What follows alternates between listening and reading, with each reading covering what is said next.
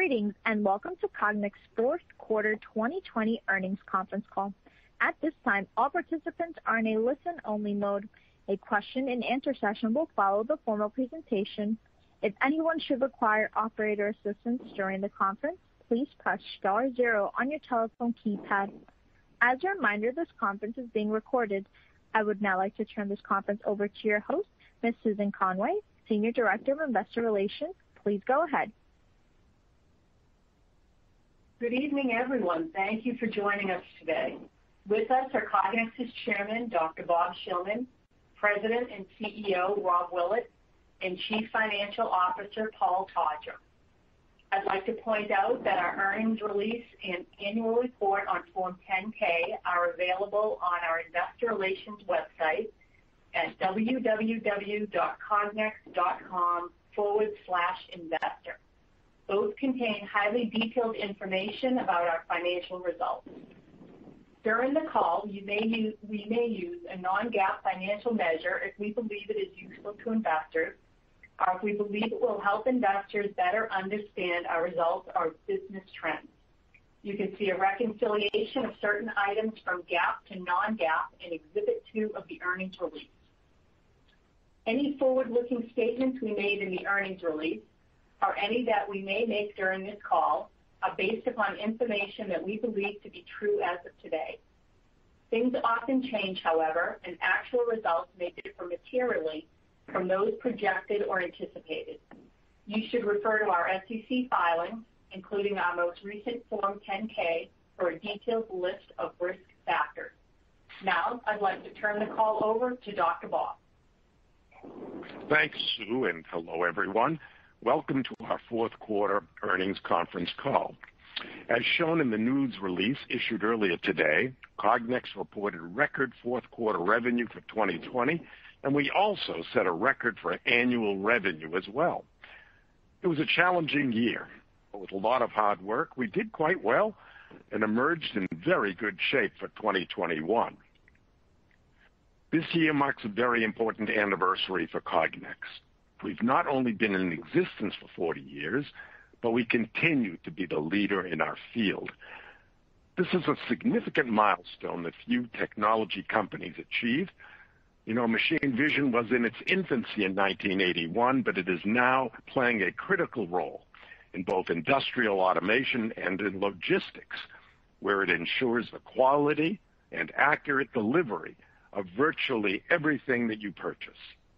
And by continuing to invest wisely in technology, we intend to continue to be the world's leading provider of machine vision and advanced barcode systems. Finally, as we also announced earlier today, this will be my last conference call as chairman of Cognex.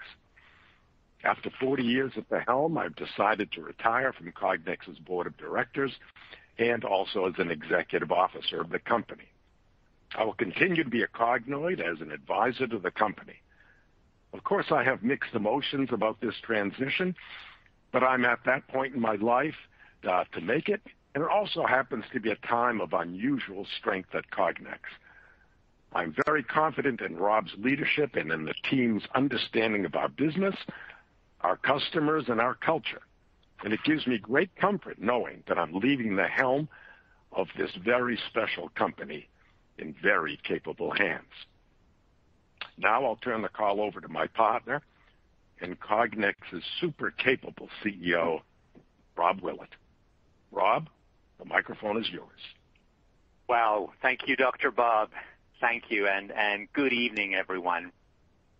Before we discuss our financial results, I want to take a minute and thank Dr. Bob for his immense contributions to Cognex and for instilling the enthusiastic, entrepreneurial spirit that is the hallmark of our company. Dr. Bob and the unique culture he built over the past 4 decades will forever be a part of Cognex. Now for our financial results. 2020 was a roller coaster ride, both for the world and certainly for us at Cognex. We entered 2020 optimistic about growth. 2019 had been a challenging year in which lower spending by customers in our 2 largest markets, automotive and consumer electronics resulted in our first revenue decline in 9 years. However, after the global COVID-19 outbreak in March 2020 and the related supply disruptions, business shutdowns, and capital investment pullback, we recognized that the outlook for 2020 had changed. We no longer believed 2020 would bring the broad-based strength we had expected when we started the year. Given the circumstances, we quickly took steps to adjust our operating expenses to align with more modest growth. These steps included a workforce reduction, which was difficult for us, and an organizational realignment that better focused our internal investments on high growth opportunities and important operational priorities. As a result of these changes, we've been better able to support Cognoids and customers through our own difficult pandemic-related challenges. From a business perspective, the second half of 2020 was much more positive than initially expected. You can think of it as a tale of two halves. Revenue in the second half of the year was up a surprising 41% over the first half. As a result, we reported good financial results for 2020, setting a 40-year record for annual revenue. Revenue grew by 12% year on year, thanks largely to higher spending by customers in consumer electronics and logistics, where we benefited from strong partnerships with market and technology leaders that fared well during the pandemic. Spending in the broader factory automation market has also improved from depressed levels in Q2. In consumer electronics, revenue increased by approximately 30% year on year. It also represented roughly 30% of total revenue and became our largest market. Much of our revenue in consumer electronics relates to the assembly of smartphones and the production of related components. In 2020, there was also a larger relative contribution from other electronic devices necessary for online learning and the work-from-home dynamic. Logistics revenue grew by approximately 40% over 2019 due to growth in the e-commerce sector. Now representing approximately 20% of total revenue, logistics surpassed automotive to become our second largest market. We benefited from major e-commerce and omni-channel retailers investing in automation to enable higher throughput and cost reductions. Other sectors of logistics, such as bricks and mortar retail and airport baggage handling, struggled in 2020. Further bright spots included medical-related industries and semi, both of which grew double digits year on year. We're proud that manufacturers serving the healthcare industry are relying on Cognex to help make COVID vaccines available to the public. More specifically, Cognex machine vision and deep learning are an integral component of production machines worldwide to ensure the highest quality standards and full traceability in COVID vaccines. Applications include inspecting vials for defects, ensuring vials of vaccines are filled to the correct level and are free of contaminants, and ensuring that vaccine kits are packaged correctly. That's most of the good news. On the negative side, automotive revenue declined by approximately 20% year on year as business shutdowns further worsened already weak fundamentals. As a result, the automotive market, which was our largest market in 2019, dropped to third place in 2020. Automotive is improving somewhat from its most depressed levels in Q2 and increased Q4 year on year for the first time in several quarters. However, it remains at a significantly lower level than in recent years. Let's talk now about Cognoids, our people. Our achievements in 2020 were the result of the dedication of Cognoids around the world. They exemplified our strong culture by working hard and moving fast in a volatile environment to meet significantly increased demands from a few of our existing customers, to win new customers, and to successfully manage our supply chain. Because of their efforts, we launched powerful new products that have made our superior vision tools easier to use and therefore available to a wider audience. The most important introduction in 2020 and one of our most successful product launches ever was the Insight D900 smart camera. Leveraging Insight's widely recognized Easy Builder interface, the D900 enables both existing Cognex customers and new users of machine vision to apply our video deep learning tools to inspect surfaces for defects. Popular applications include the detection of scratches and chipped surfaces that were previously too difficult to solve using traditional rule-based vision. We also integrated deep learning technology that we acquired with SUALAB. These techniques are now sold together with our ViDi tools running on the Cognex Vision Pro deep learning software platform and are being widely adopted by more sophisticated customers to solve their most complex vision problems. Revenue from applications utilizing our deep learning technology more than doubled year on year in 2020. As we look at the opportunities ahead, we believe we are just scratching the surface, no pun intended, of what we can accomplish. We believe deep learning and logistics will be major contributors to growth in the years ahead. Now let's talk about 3D. Last month, we launched the Insight 3D L4000, an exciting new smart camera platform for the fast-growing industrial 3D vision market. The 3D L4000 leverages our successful Insight intuitive spreadsheet interface, making it easy for our broad Insight customer base to use powerful new vision tools created for true 3D inspection. Under development for some time, the 3D L4000 packs novel capabilities into a compact form factor without the need for a separate PC. Exciting features include patented optics technology for superior image quality and the broadest range of 3D vision tools available in a vision system. We believe the 3D L4000 is a breakthrough product that makes 3D as easy to use as 2D vision. It positions us very effectively against competitors who have significant sales and profits in this area. Both Cognoids and customers are excited about these new products and others we have in our pipeline. Now I will turn the call over to Paul for details of the fourth quarter.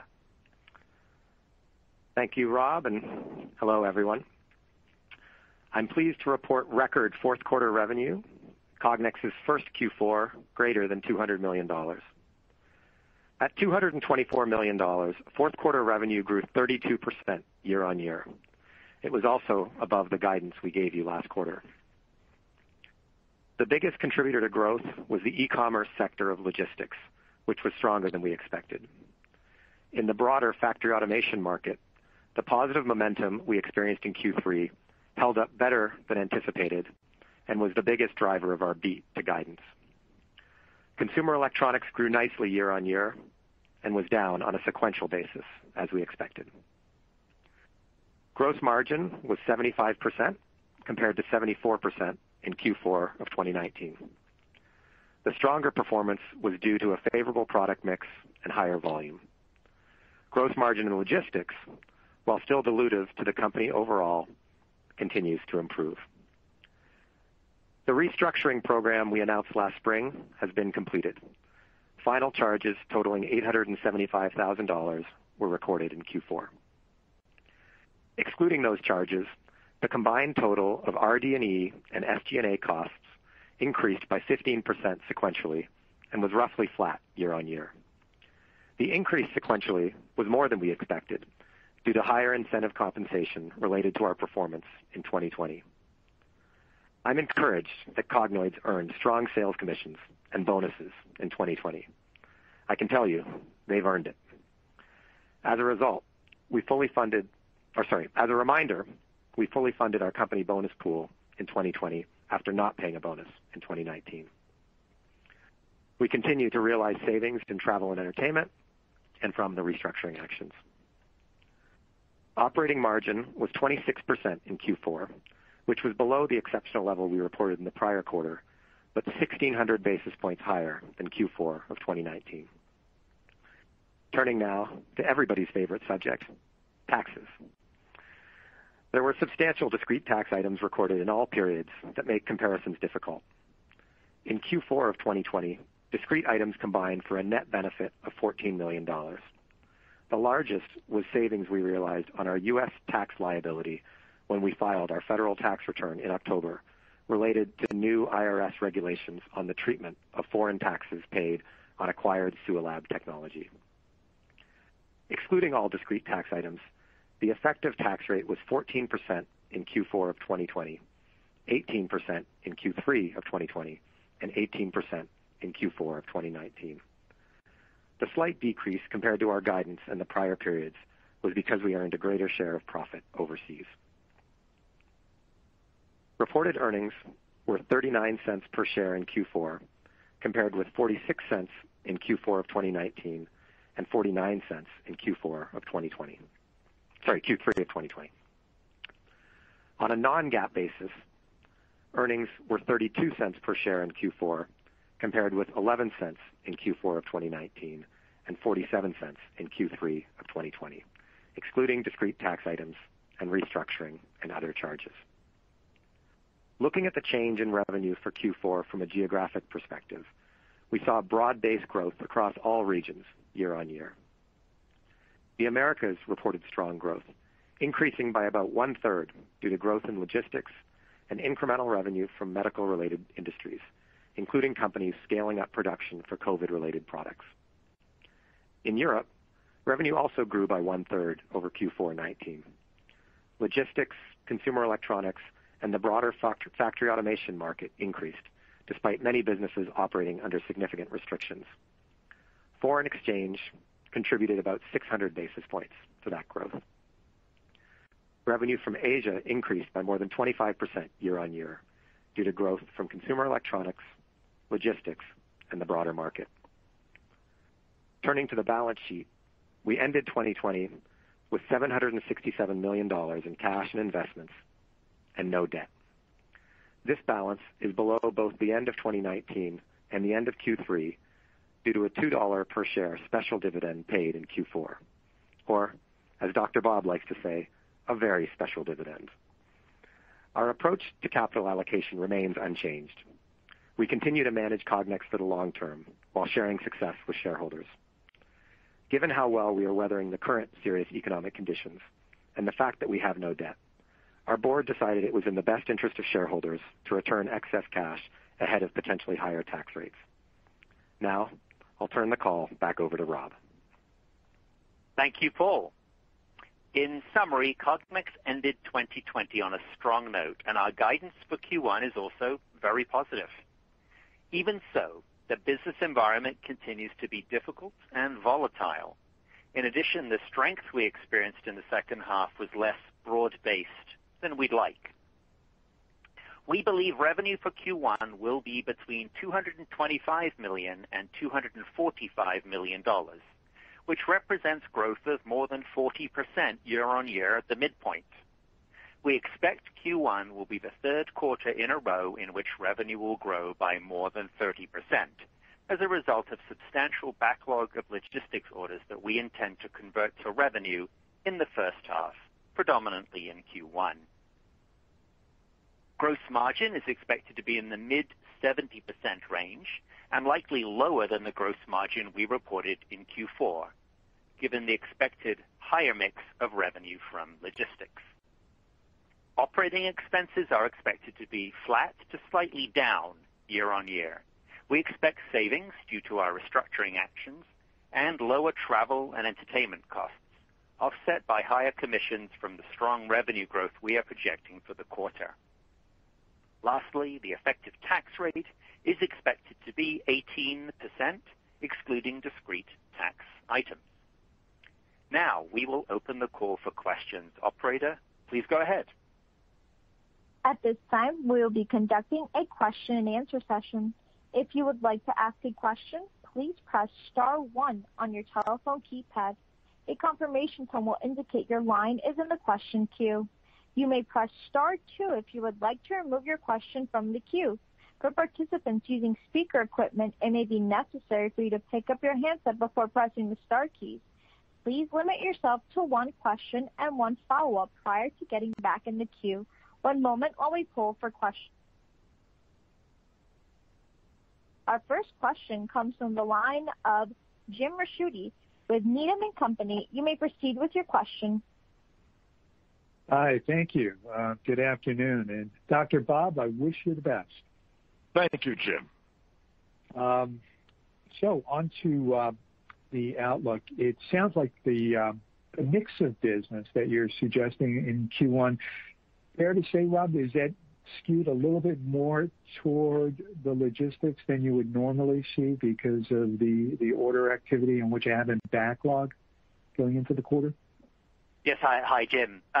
Yes, it is. Yeah, I think we're seeing growth across most of the industries we serve in the first quarter, but the majority of the growth we're going to see in Q1 is going to be a result of logistics and orders that we already have in the backlog.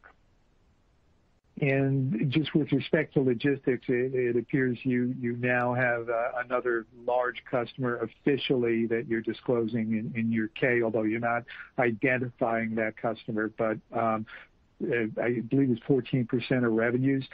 Can you give us a sense, just as you think about the outlook for the logistics business, broadly speaking, in 21, and perhaps with this customer, your visibility, your line of sight into that business? Yes, well, you correctly point out that we do have another large over 10% customer now at Cognex for the first time having a second one, and it is a customer in logistics. And you asked about kind of visibility on the logistics business. We're seeing a lot of strong growth in that market. You can see we reported about 40% growth in revenue last year and very substantial growth on deck here in the first quarter.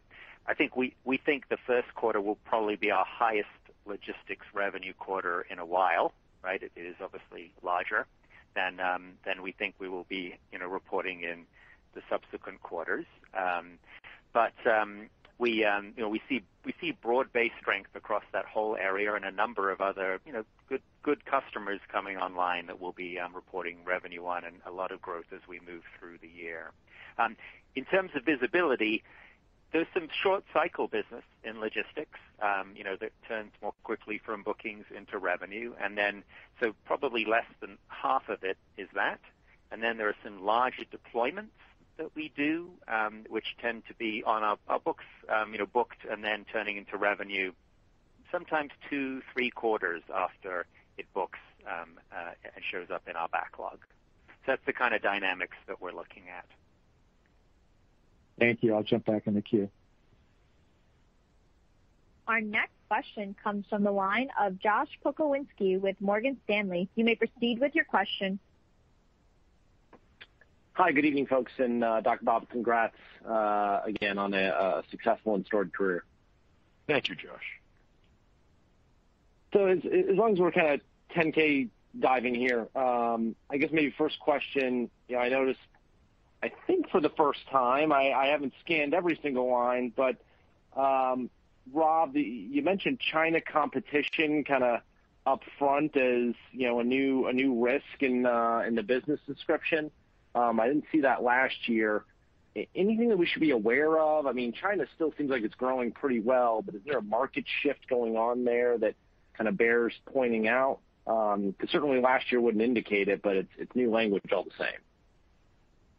Yeah, hi, Josh. I don't think there's anything too dramatic or radical going on there. I think over a number of years we've seen our competitors in China switch from being our sort of global competitors and seeing more and more aggressive local competitors going on, coming into the market. So I think we're seeing that, and I think we're keenly aware of that, and we monitor the situation very carefully. And some of them try to compete on price, which can be difficult in machine vision where there's a lot of technical expertise required, but certainly they're getting better. So yes, we take them more and more seriously, and we watch them closely, and I would consider them, a risk to the future the future of the business.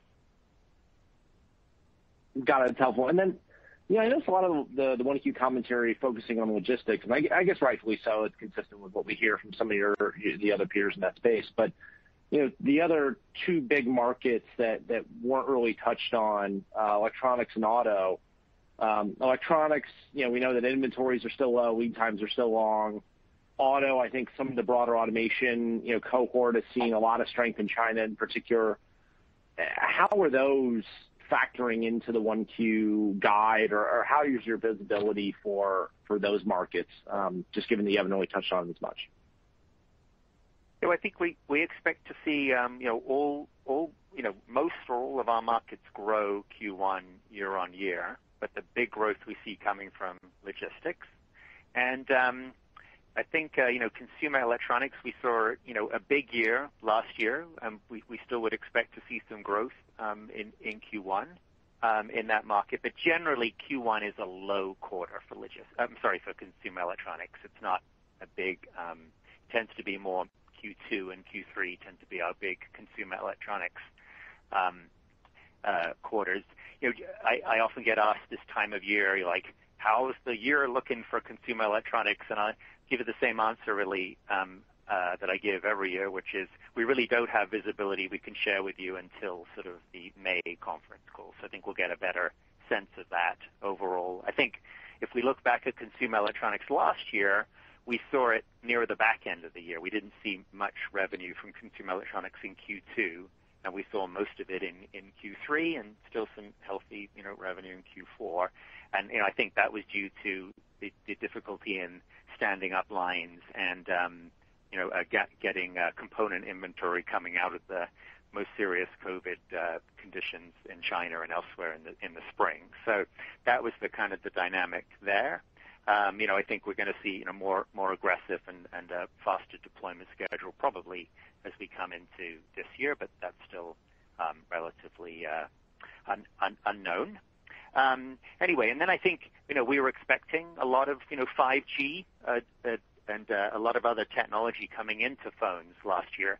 I would think fair to say some of which we didn't see happen, and we hope and expect will now come into this year's builds, which should help the electronics market. But also, electronics can be a bit of a up and a down market. Up one year up, the next year down, the next one up, and certainly last year was more of an up market. So we have moderate expectations. You asked about automotive as well, and I did say that the fourth quarter that we just reported was the first in a number of quarters that we saw year-on-year growth in automotive, and we're certainly seeing that pretty broadly across all markets, including China. Got it. That's very helpful. Thanks, Rob. I'll get back in queue, and congrats, team. Thank you. Our next question comes from the line of Richard Eastman with Robert W. Baird & Co. You may proceed with your question. Yes. Good afternoon. Dr. Bob, best of luck. Wow, it won't be the same. You'll have to. Thank you, Richard. Thank you. You will have to stay visible. I've just been so impressed with just what you've done with Cognex, and it's just been a fabulous public company story. So best of luck. Thank you. And much of that gain is due to the tremendous strategic and operational capabilities of my partner, Rob, and the team that he's built. But I'll take part credit at any rate, so thank you.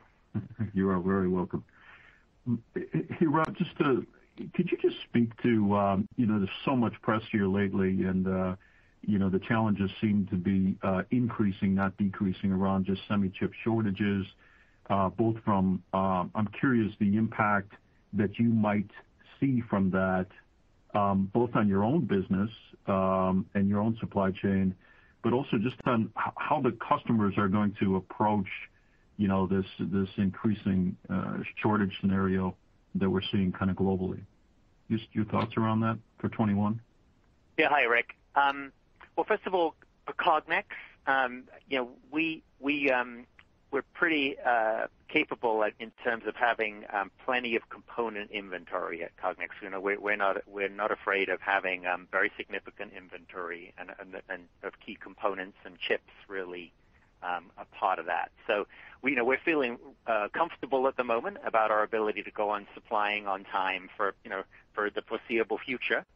So we're feeling in good shape in that respect. Later in the year, if we found there was massive decommitment on already ordered and accepted orders from our own suppliers, that might lead to trouble. But we're not concerned at the moment. But then, obviously, the other impact is more on our customers, and specifically automotive. And I'd say that's a bit of a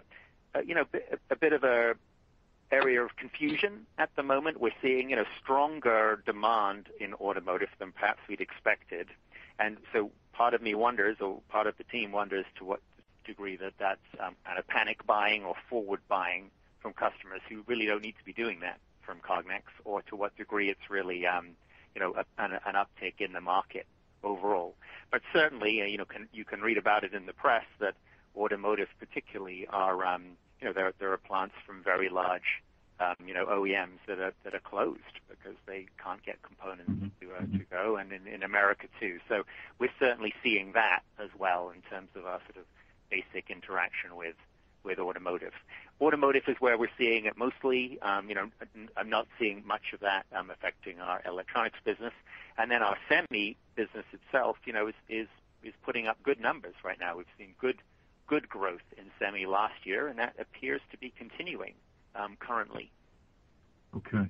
And just to dovetail onto the automotive question, just numerous and really aggressive schedules to bring EVs to market, somewhere in the 23 to 25 maybe time frame. And, again, we're seeing a little bit of uptick here. It's probably, off of a pretty trough kind of bounce around, probably more around ICE vehicles. But my question really is, when do you expect to maybe see some line of sight and start to get some traction, that's really focused on, the EV market, and including kind of battery capacity? Is that kind of pushed to 22, 23 for you, or how do you think about the timing there? Yeah, well, Rick, I first of all, I think about, battery manufacture, and that's a business that we see a lot of demand for vision now, and we're very well positioned with, particularly with deep learning, but really the whole range of our products. And it's a market we've worked on for a while, and that we see, and we do business really with all of the major players in that space, and we're definitely seeing, very strong and improving demand in that market. I wouldn't say it's material yet to our business, but I think it can be, in the medium term, in a relatively short period of time. So we see that.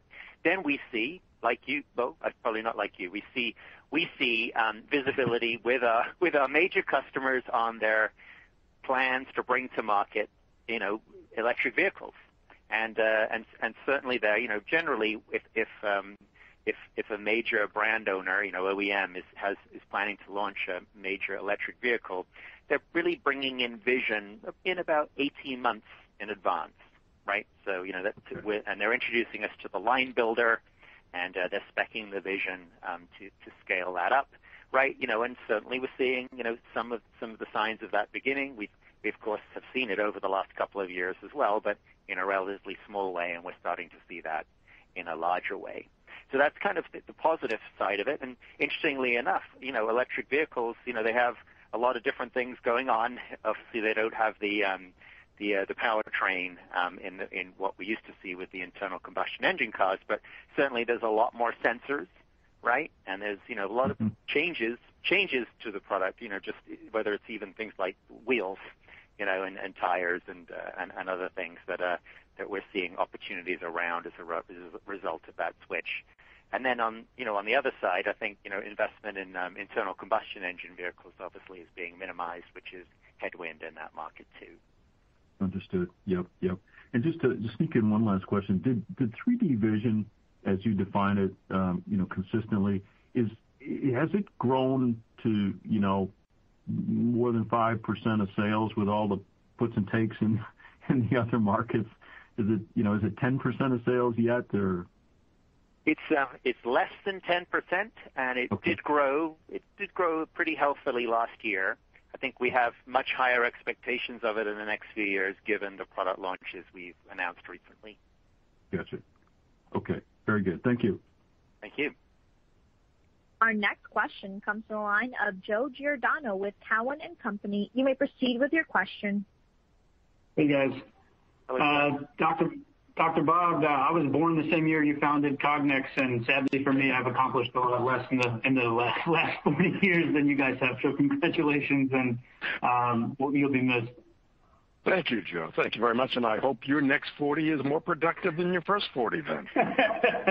Me too. Rob, you've always categorized logistics potential as, on average 50% a year. Now that you have a big customer there that's very material, it's a much larger business. It grew 40% this year. Is that still your normalized expectation? And within that context, is that doable? Is it doable without the large customer growing at least that pace? Well, first of all, Joe, Cognex, we're very ambitious and we have stretch goals. So I've described the 50% as a stretch goal number, but one we've been able to achieve or come close to, for a number of years here with logistics. We grew about 40% last year, and I think we would have hit that or exceeded that 50% number have some of the other logistics markets, but we expected very strong growth from coming into the year, notably more bricks and mortar retailers and airport baggage handling to put up the numbers we were hoping to. So certainly that's the case. And then we do see a lot of, diversification of our customers in general. We have many more omni-channel retailers who are investing in a big way to have an e-commerce platform that complements their stores. So, we expect to see other large, obviously maybe not 10% customers, but large customers as we move through the years ahead. And then, our big customer there, obviously is, a major investor in automation, and one I think that still has a very small share of the overall market that it can address. So, and global aspirations that I think we're hoping to and expecting to keep up with. So it's certainly, the potential is clearly there, and the technology and the infrastructure we've put in place to serve it is there. Yes. And, but, there may be volatility along the way, particularly within quarters, in that business. Understood. And then, Paul, when you think about this year and what you were able to accomplish in a world where people aren't traveling, and is the way of doing business for you guys fundamentally different in some respects? Should we think of SG&A, a percentage of sales structurally lower even as things do start to come back going forward? Yes and no. I think, I've been in finance for a while, and every year we would try to, squeeze T&E to drive some profitability, and turns out a global pandemic is actually a more effective technique in reducing travel and entertainment than finance people berating people come forecast or budget time. But, so we've been fairly conservative about our planning for T&E for this year, although, to be clear, we would like to be traveling more. We would like to be visiting, customers more. We've pivoted nicely to online sales activities, but we really do value that face-to-face relationship with our customers and clearly with other Cognoids too. So, it's a part of I expect that will ramp up fairly slowly. We're going to get some savings on that in Q1 because we're anniversarying, largely a pre-COVID world in Q1. But I would hope that in the back half of the year, we'll see a little more. I think the nature of our activities will be different. I think kind of when we choose to meet will maybe be different than we've done before. One example of that being sales launches, sales product launches. We launched our largest product, the D900, entirely virtually this year, and actually there was some real benefits to doing that, and that you don't have a whole bunch of people with non-refundable tickets from around the world depending on a certain product launch timing. And if we decide actually we want to hold that product for one more month, we're not left kind of holding the bag or making kind of difficult decisions. So And then, to some extent, we obviously would look at real estate, going forward. Although, again, I think Cognex will be a place where we always value the face-to-face collaboration, particularly for our engineers, our solution providers. But, on the margin, we did close, 11 offices through the course of our restructuring or downsize, and, obviously look at our real estate portfolio as well. Thanks, guys. Our next question comes from the line of Matt Summerville with D.A. Davidson. You may proceed with your question. Thanks, and congrats to Dr. Bob as well. Just one question here. When you think about kind of the sequential revenue cadence as we move throughout the year, should we be thinking about seasonality differently this year? You have a front end maybe loaded logistics year versus kind of easy 1Q comps in China, easy second quarter comps in other parts of the world due to the lockdown, and then you have kind of the moving pieces with CE. And I know it's hard to sort of guide out beyond one quarter, but maybe, Rob, if you're able to give us some sense for how we should be thinking about that sequential cadence, that might be helpful. Yeah, hi, Matt. In general, at Cognex, we don't give annual guidance, but I think here's what we have said, or can say, is that we're expecting a unusually large first quarter as a result of logistics backlog turning into revenue. We have a very healthy logistics business that is putting up great growth numbers. So I do expect good growth continuing through the year, but not to the degree that we've seen this, what will be an unusual Q1 for Cognex. And then consumer electronics, it's been a pretty reliable large contributor to growth in Q2 or 3. That's or both, right? That's gone on for many years now, and I would expect to see similar things. And we'll have more of a sense of the timing of that when we talk to you at the next conference call in early May. And then Q4 is always a strong quarter for our broad factory automation business. It tends to be a lot of year-end purchasing from markets like automotive and other general markets, food, beverage, pharmaceuticals, medical. So it's often, particularly in the U.S., where there's kind of a budget flush phenomenon that goes on. So I'm not able to give you, specific, but I think that's the kind of cadence I would expect. And I think Q1 obviously is going to be unusually large due to this very large logistics revenue that's going to hit us. Thank you. And then maybe as a follow-up, can you maybe comment as to the actionability of what you may have in the M&A pipeline and how we should be thinking about share repurchases? You guys were pretty active in Q1 and then kind of tabled things for the balance of 2020. Thank you. I'll talk about M&A type stuff, and then I'll have Paul talk about perhaps the other balance sheet issues. So, at Cognex, we're always looking at acquisition opportunities, and we really like to purchase technology companies with great engineers and technology who can bring it to Cognex. And you've seen us do that with Sualab and Vidi and EnShape and Chiaro and other businesses that we've acquired over the last 5 years or so. So we're always working on that, and those deals happen when they happen and when they're actionable. So there's nothing specifically I can point to, so that's kind of how the outlook is there, but Paul can speak to other aspects of the balance sheet. Yep. No, thanks. And Matt, I think that, as we've said before, the purpose of our stock buyback program is primarily to offset the dilution from stock-based compensation.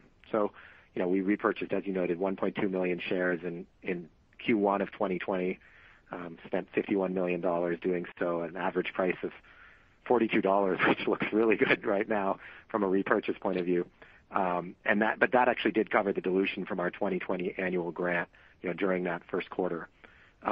We don't take the buyback so time constrained as it maybe looked last year. We do tend to issue the majority of our equity in the first quarter, as we do through annual grant programs. But our kind of mandate from the board to buy back that dilution is really quite broad. We would aspire to do it in year broadly, but timing within year, or if it happened to carry over to some extent, or we happen to be opportunistic and buy a little more, I would view all of that as sort of consistent with our with our philosophy. So, we do have $280 million roughly remaining in our repurchase program. So feel like we've got cash and dry powder. We will be issuing, equity, quite shortly. And, we'll make those decisions in partnership with the board kind of quarter to quarter about, when to be more aggressive and when to get ahead of dilution and, use 10b5-1 trading plans as appropriate as well. Great. Thank you, guys. Our next question comes from the line of Karen Lau with Gordon Haskett. You may proceed with your question. Hi, good afternoon, everyone, and my congrats to Dr. Bob on his retirement as well. Rob, I think 2 quarters ago you initiated the cost reduction action, I guess, with the premise that your $1 billion sales milestone has been pushed out because of the pandemic, right? If you keep growing at that rate, you wouldn't have to wait very long to reach that milestone. So I guess the question is, at what point do you think you have to add back, kind of people costs? And obviously you saw very strong incremental margins for fourth quarter and in the 1Q guide. So I'm just curious, at what point does cost have to come back? And is there something about perhaps the new way of selling or new ways of operating that might lend itself for salespeople to be much more productive than previous cycles, so you may not have to add back so quickly? Yeah, hi, Karen. So I think I think if you go back and you look at Cognex's headcount increases and our investments over the last 3 years, well, perhaps since 2017, you can see that our level of investment and our headcount additions have exceeded our revenue growth significantly. And I think coming into into 2020, we're expecting strong growth, and then when COVID hit, we realized that was going to be pushed out. So it became obvious that we needed to kind of adjust our headcount. But we also saw opportunities to shift headcount into areas where we saw stronger growth going forward. So logistics and deep learning being obvious examples. And then I think it's been just a very volatile situation. So I think we restructured the company in a very healthy way for its future growth, and I think we still have good capacity in the business to absorb more growth without adding a lot of significant headcount. But we'll have to see kind of how things develop going forward and what rates of growth and what need for headcount we have in future. I would point to our engineering spend, which is a percentage of revenue, is certainly relatively high and healthy. We spent more last year on R&D than we spent in any year in the company's history. So certainly, we certainly haven't curtailed our R&D and our engineering, our product launch plans in any way. So in terms of where we may need capacity, it may be more in the sales force. But if you look at our numbers overall, it doesn't imply that we're understaffed or capacity constrained in most areas of the business, at least in the short term. Okay. So the incremental margins for now should be pretty sustainable, and then you kind of have to reevaluate towards the middle of the year and see how the recovery trajectory is going, and if you have to add additional salespeople as part of the process, right? Yeah.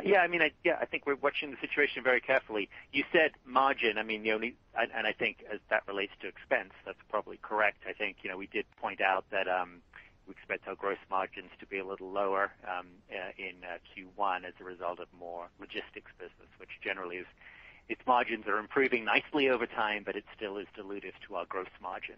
So that would be the only qualification I'd put on what you said.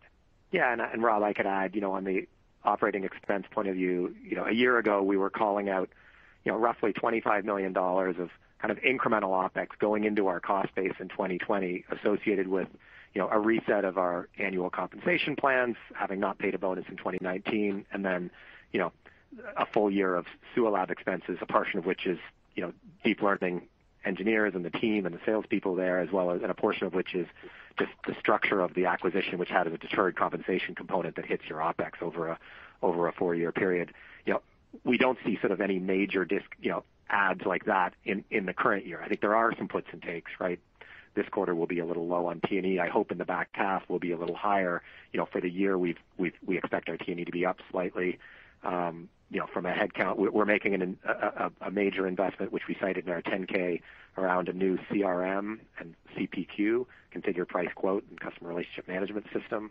I think we've referenced up to about $10 million in spend. Much of that CapEx this year, but some of that OpEx. That we're bringing. So we have some puts and takes, but by and large, I don't think there's any sort of major resets, let's say, like there was from 2019 going into 2020. And then, of course, we have 2 more quarters of Q1 and Q2 where we should be seeing a healthy benefit from the restructuring actions we took last May. Got it. That's very helpful color. Thank you. And then I want to follow up on the auto discussion. So, Rob, you talked about like the differences, the different exposure in EV, different components versus ICE exposure. Historically, you have a very strong relationship with the tier 1 suppliers in the auto supply chain.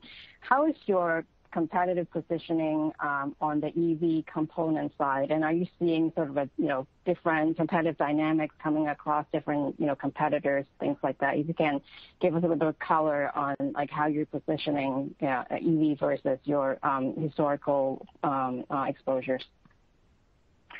Yeah, Karen, I think one thing I'd point to is I think a lot of the tier 1 suppliers that Cognex has had very strong and has been the majority of our automotive business.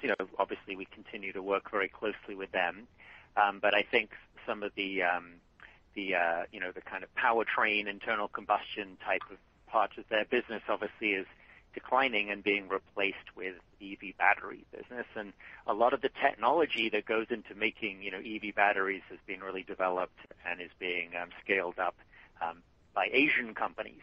Right, so that's been kind of a shift.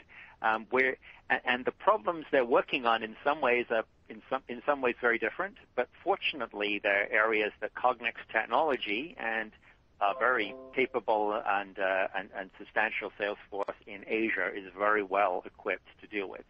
So this is an area where we've been able to pivot our business in some ways, and it's more like electronics. We've been working with those very sophisticated EV battery manufacturers, notably in Korea and in China, to meet their needs using some technology and capability that we perhaps had originally thought we would use in electronics. So overall, I think we're pretty well positioned. You see some of those names that are big EV suppliers, and also EV car manufacturers themselves who are making plays in batteries, are starting to be much more substantial customers with Cognex, and probably at the expense of some of the tier 1 suppliers, notably in Europe, who maybe over the long run are losing share to that shift that's going on in business. Okay, that's helpful. Thank you.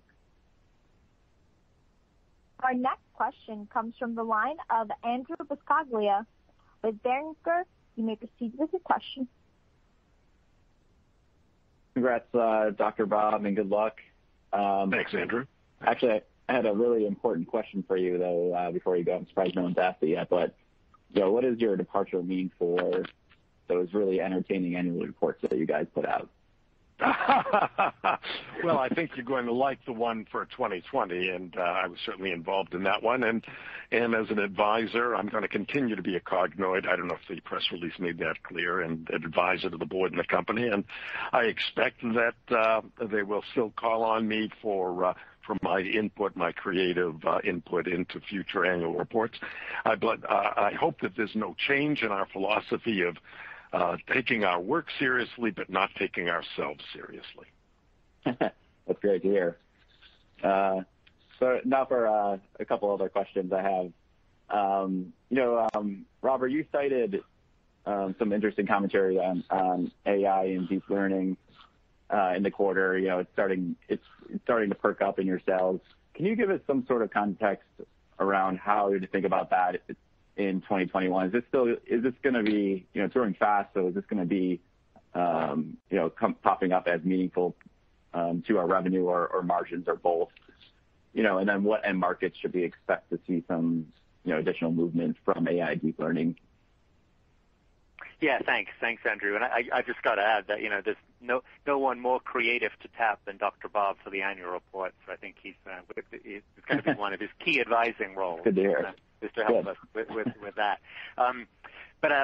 Yeah. So about deep learning, I'll make some commentary on that. It's we see it as technology that's kind of changing the vision space. And it's an area we're investing in and leading in a lot.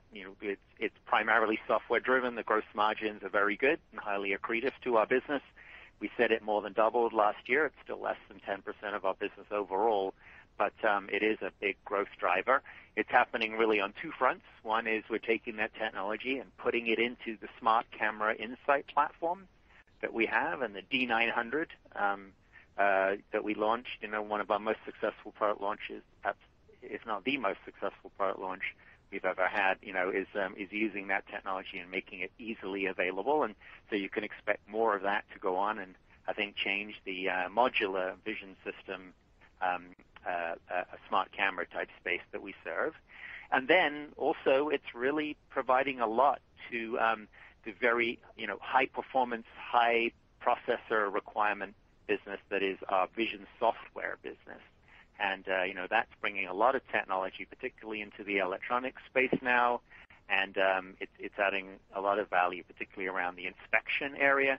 Some of the technology we acquired from Sualab is highly relevant in this space and is beginning to get traction with customers. Some of its introduction was held back a little bit by not being able to get engineers on site to customers during the COVID situation. But, we're seeing, I think, hopefully an end to that.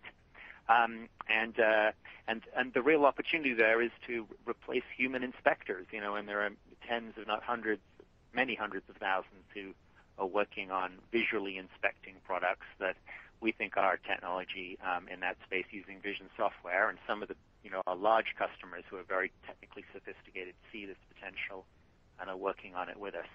So I think there are two avenues that we see deep learning changing, and we're expecting to continue to see really solid growth as the great engineering capability we have in that space bleeds more and more into our product line over the years. Interesting. Okay. And everything's pretty picked over, but are you able to give us a sense of the percentage of sales from each end market? Because I did hear you say automotive was a third, I believe. Or were you guys willing to break that out, the first two? I think what we said, and Paul can come in here too. I think we said electronics was approximately 30% of our business overall. I think we said automotive. Did we mention that, Paul? Yes. Yeah. So logistics was second for 2020 at about 20%. Automotive was also about 20%, but slightly lower than logistics. And then kind of the remainder of our portfolio, which would include consumer products, food and beverage, medical, semiconductors, would comprise the remaining 30%. Okay. Great. Thanks, guys. Not that you need a reason to read our very exciting annual report, which is coming up, but I think there are a few pie charts in there that break it down as well. I think okay, great. Enjoy. Looking forward to it. Thank you. Our next question comes from the line of Blake Gendron with Wolfe Research. You may proceed with your question.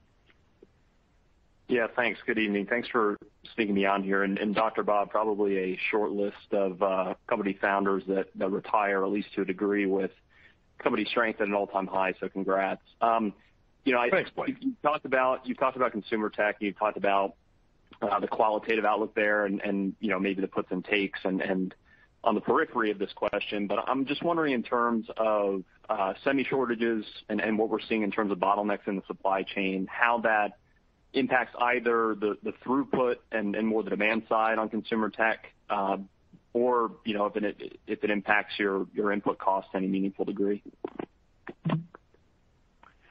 Yes. Hi. Well, I think we spoke a little bit to that question earlier. Is it related? We don't see shortages in our own supply chain. We're seeing our automotive customers struggle with it, but it doesn't. We're unclear whether that means they're pulling forward. In consumer electronics, it's not clear to me at the moment that that's having any impact. But as we know, that business scales later in the year, so we're really going to have a better answer to that question, I think, when we report next time. Okay, that makes sense. And then just to dig into 3D here a little bit, it sounds like that it's an exciting growth avenue for yourselves in the broader market here in machine vision. I'm just wondering, specifically in manufacturing, as 3D applications grow, is there any crosstalk or cross communication with 2D vision? Is there any cannibalization, I guess, of one versus the other as 3D gets a bit more popular here? How should we think about the interplay between 3D and maybe other major buckets of machine vision? Yeah, I would say if you probably wouldn't do things in 3D that you could do in 2D because it's easier and less expensive, less processor required, less optics required, right? So 3D I think is additive, we're going to see lots of 3D and 2D together, right, in applications, and we certainly have those capabilities, and more of our customers are using them. So perhaps the way to think about it is it's going to grow the market, and it's going to lead to higher spend per customer to do more and more sophisticated things with their application. Makes sense. Thanks for the time. Thanks. And I think we're near the top of the hour. So I think we'll Dr. Bob, I think we'll turn it over to you. Okay, thank you. And I want to thank all of Cognex's stakeholders, our customers, our employees, our vendors, our neighbors, and our shareholders for helping us to grow and succeed over the past 40 years. I want to thank our customers for partnering with us through tough times. I want to thank our Cognoids around the world, both past and present, for their dedication to our mission. I want to thank our vendors for delivering high-quality components to us at fair prices and on time, even during part shortages. And I want to thank our neighbors where Cognex has offices for providing us with safe and attractive neighborhoods in which we can work and play. And last but not least, I want to thank our shareholders who took the time to understand our company and its unique work hard, play hard, move fast culture, and who have maintained their trust in us through these years. Thank you again for joining us tonight, and here's to another 40 fantastic years during which Cognex will continue to preserve and enhance vision. Good night. This concludes today's conference. You may disconnect your lines at this time. Thank you for your participation and enjoy the rest of your evening. Thank you.